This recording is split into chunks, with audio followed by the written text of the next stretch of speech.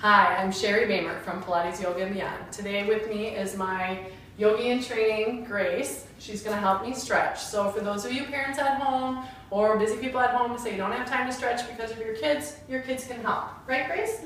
Okay, so first you need a strap, a belt, something that you can wrap around your foot. I'm going to lay down. I'm going to wrap this strap around my foot. So you'll know you're in a good distance. You might need to make your little strap longer or hang on longer, further down. You want to be able to have a straight leg. So if you can't put your head down because you can't reach, just adjust your strap so you can lay straight down, leg up in the air. Now Grace is going to turn, we're going to use our Tabata timer again. Grace is going to turn it on for me. Can you turn it on? Push the start button. Is this the start button? That's the down low. Yeah. Okay, so basically we're just going to use this timer so that we keep our stretches equal, so I don't overstretch you. So when you're in this hamstring stretch, it's also going to be a calf stretch. You want to keep your hips neutral, so we don't want to tuck our hips under. Try to keep your hips neutral. There'll be a little curve in your lower back.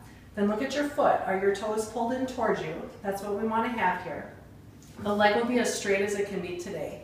The more your toes pull towards you, the deeper a calf stretch you're going to get. And you can bring the leg, as close as you need to in order to feel your stretch. How are we doing, Grace? Good. Good. And you say do what I do. You're going to sing to us while we're stretching? Okay, now we're going to take our leg and we're going to tip it out to the side. Try not to roll yourself over. Just start to move the leg off to the side. It doesn't matter how far it goes. If you can rest your upper arm on the floor, that's a nice way to support yourself so your arm doesn't have to work as much. Okay, and start!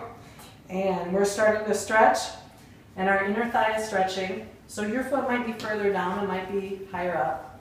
Okay, just kind of do what feels right. We have a few seconds left here. We're going to do even breathing, deep breaths. Inhaling and exhaling. Good. Almost done. Then we're going to lift the leg up. So we're going to switch hands. So same leg, switching hands, and you're just going to bring your foot a little bit off to the side. So maybe it lines up over your shoulder and close. You're going to start to feel a stretch in the outside of your hip. If you're comfortable here, you can start to send the leg further to the side. All right. Okay, you're going to help out. We're going to pull the little toe of the foot towards us. How are you doing, honey? So if you're busy, like I am, there's probably not a lot of time you have a chance just to completely relax and stretch on your own with no disturbances. We're going to lift that leg back up. We're going to start over the other side.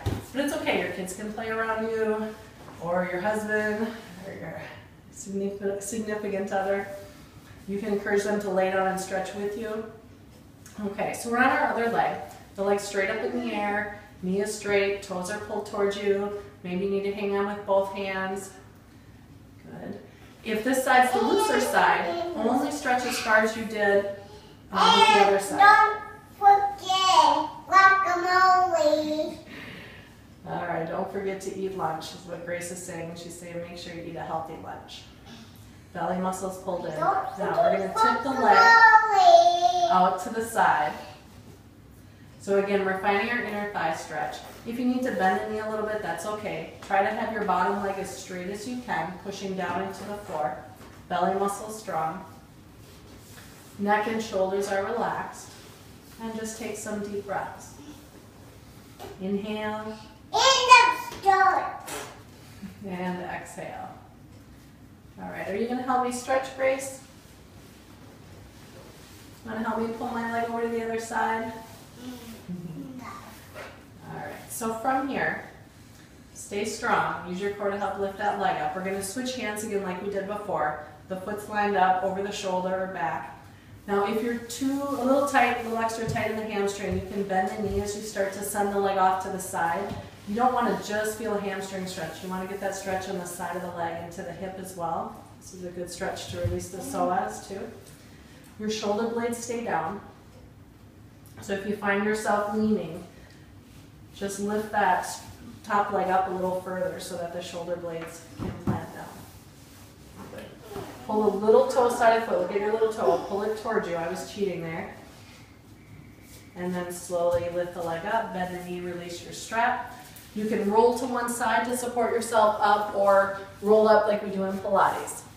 So that was our hamstring, inner thigh, outer thigh stretch. Thank you so much for stretching with me. I'll see you soon.